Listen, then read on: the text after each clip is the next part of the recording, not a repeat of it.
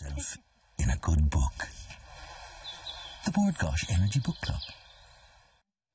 Now, George Orwell said, or wrote, if you want to keep a secret, then you must also hide it from yourself. Our next guest found herself in the privileged position of hearing long-held secrets from two important people in her life. Inspired by their stories, author Emma Hannigan decided to loosely base her 9th novel on their secrets, hoping that it would help keep some of their incredible stories alive in some small way. And Emma joins us now. Good morning to you, Emma. Good morning. A friend of the show, it's fair to say, at this stage. Absolutely. And we were having a chat outside, and I said that's your 9th novel. It's your 10th book, in fact. It's my 10th book because I wrote Talk to the Headscarf as well, which was the one I wasn't allowed to make bits up in. Of course. Yeah, which was quite difficult, believe me. It was. Yeah. Well, now, speaking of making bits up in, this is based on two great confidences. Two very important people in your life. One was your grandmother. Yeah. And the other is Tommy Reichenthal, whom we've met on the programme before. He's an incredible man. He's an extraordinary man. And good morning to himself and Joyce. I know they're watching this morning, himself and his wife, yeah. So, so these are, I mean, yes, obviously you have to kind of fictionalise them to a certain extent, but the core of these have got to be absolutely accurate, not just because of the people involved, but because of the importance of the secrets they told you in the first place. Absolutely. The beginning of it came from Oma, my maternal grandmother, who was Austrian, so we called her Oma growing up, and my children now call my mum Oma. All their friends call her Oma, in fact, as well. I think they all think it's her name. But is that an Austrian derivation for grandma, or is it? Yeah, it's the German for grandmother. Okay. So when I was 21, I'm the eldest granddaughter on my mother's side, and it's a big family because Oma had 9 children, one of whom was my mum. And so on the morning of my 21st birthday, Oma phoned me and said, come down, I have a present for you, but it's not one that you can open. Now, Oma invented recycling before anyone else ever thought of it, let me tell you. So she was ahead of the curve. Absolutely. So her presents were always intriguing. You'd kind of think, she gave you things no one else would ever give you, put it that way. And she had the most incredible sense of humour. She was an amazing, amazing woman. But I went down and we knew she'd come from Austria. She had a very strong German accent that she held on to. And I know that my mum and her siblings knew that she had come to Ireland towards the end of the war, and we knew that there was a history there, but we never really knew the full story. So that morning she sat me down with coffee and homemade cake, as only she could do, and she told me her story, and I was absolutely blown away by it. It was the best love story I think I've ever heard in my life. And she felt you, at 21 years of age, you were ready to hear this amazing love story. Yeah, I don't know why did she choose you? Me. Yeah. I don't know. Well, I'm the eldest granddaughter, and I don't know why she chose me. And I never knew I was going to write a book at that point. And I did say to her, Oma, this is amazing. We'll have to write it down. And she said, someday you'll write it. And she smiled. She knew. There was a prescience. Yeah, isn't that amazing? Like, really is. And certainly I can tell you at 21 there was no inkling I was going to write a book, so it's not as if I was one of these kids who from the word go said I'm going to write a book. So. What was so remarkable about because actually it's the love story, it's even though obviously you found out about her history and why she came and all the rest of it, but it was actually the love story that was the important part, wasn't it? The love story was just amazing. Her parents were never meant to be, basically.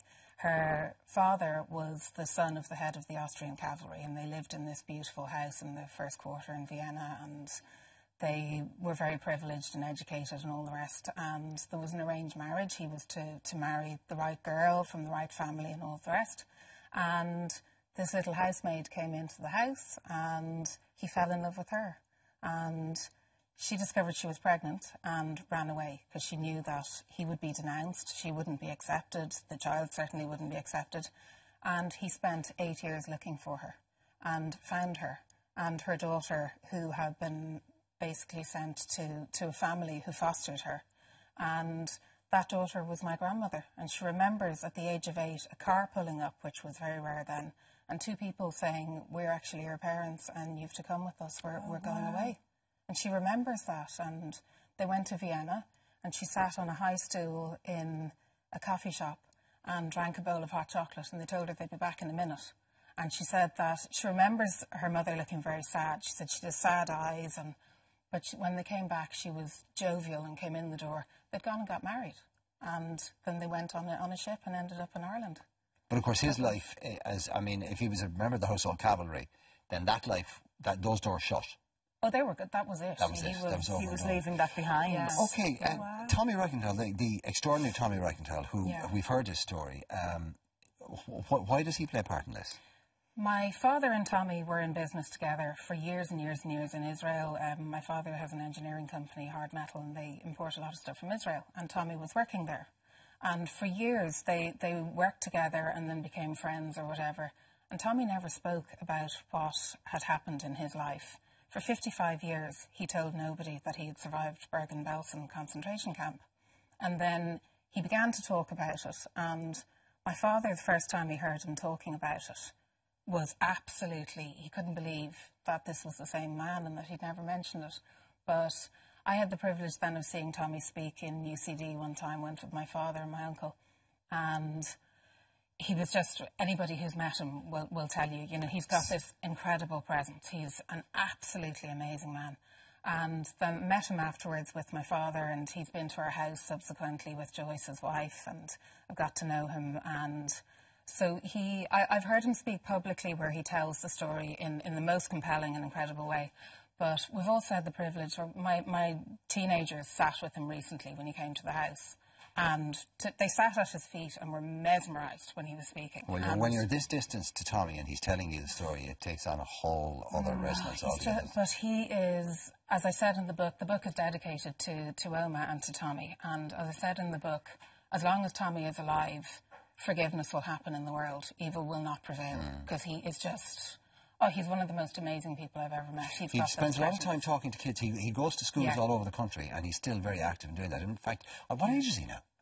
I'm not sure, actually. He'd be in his late 70s, early 80s, possibly? Yeah. And he's still physically very active. Do you know why I'm not sure? Because you would never know how old he is, because you look in his eyes. Yeah. That's all it is. He's just an incredible How do the two mesh or intertwine in the book?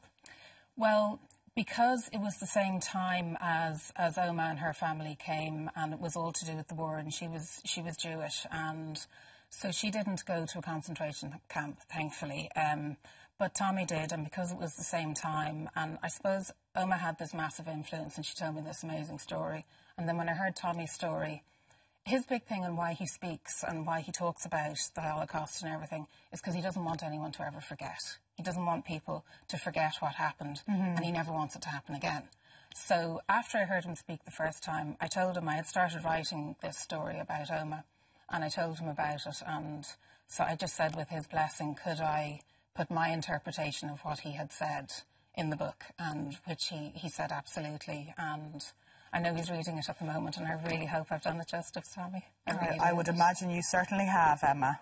Well, I have to say, it's the most emotive book I've ever written, and I've written my own story about cancer, all of that, and I have to say I sobbed when I was writing it. I did laugh a lot as well, but I sobbed when I was writing it. It took a lot out of me. I think it was kind of my ancestry, and like even the cancer gene that I carry, the BRCA1 gene, yeah. The strain that I have is called the Ashkenazi Jewish gene. So I think it's probably part of this ancestry is going through my blood. And so it was actually exhausting at points to write. Therapy for you. Yeah. Yeah, but the message is that, awful things happened and a lot of people stood idly by and watched it, and we should never allow that to happen again, and we should never forget that it happened. But equally we can't be bitter about it forever. You're doing well. I'm grateful. Not only is this your 9th novel, but you are fighting cancer, surviving cancer, I should say, for the 9th time. I'm clear at the moment. You're clear. So, Isn't that fantastic? Fight over. And you look a picture of health. You really do. Makeup's a marvellous thing. I know that only too well. Lovely to have you here, Emma. Cool shoes as well, by the way. We've all got cool. There's a lot of cool shoes going on here today. The Secrets That We Share, the latest Emma Hannigan novel. It'll be another #1, as always. Thank you for having me. Thank you, Emma. Welcome. Always welcome. Now, this month's book club choice, by the way, is Paula Hawkins, the Girl on the Train, and if you'd like to be in with a chance of winning a book club goodie bag and versus tablet, then send your reviews to us by Friday, April 24th. Now, you can email them to irelandam@tv3.ie, or you can post them to the Bord Gáis Energy Book Club, TV3, Westgate Business Park, Ballymount, Dublin 24. Now, after the break, we'll be joined by Jenny McCarthy and our 3 Camera Club finalists who are all hoping to bag that great Fujifilm camera. She'll also be announcing the new theme for April, so stay with us.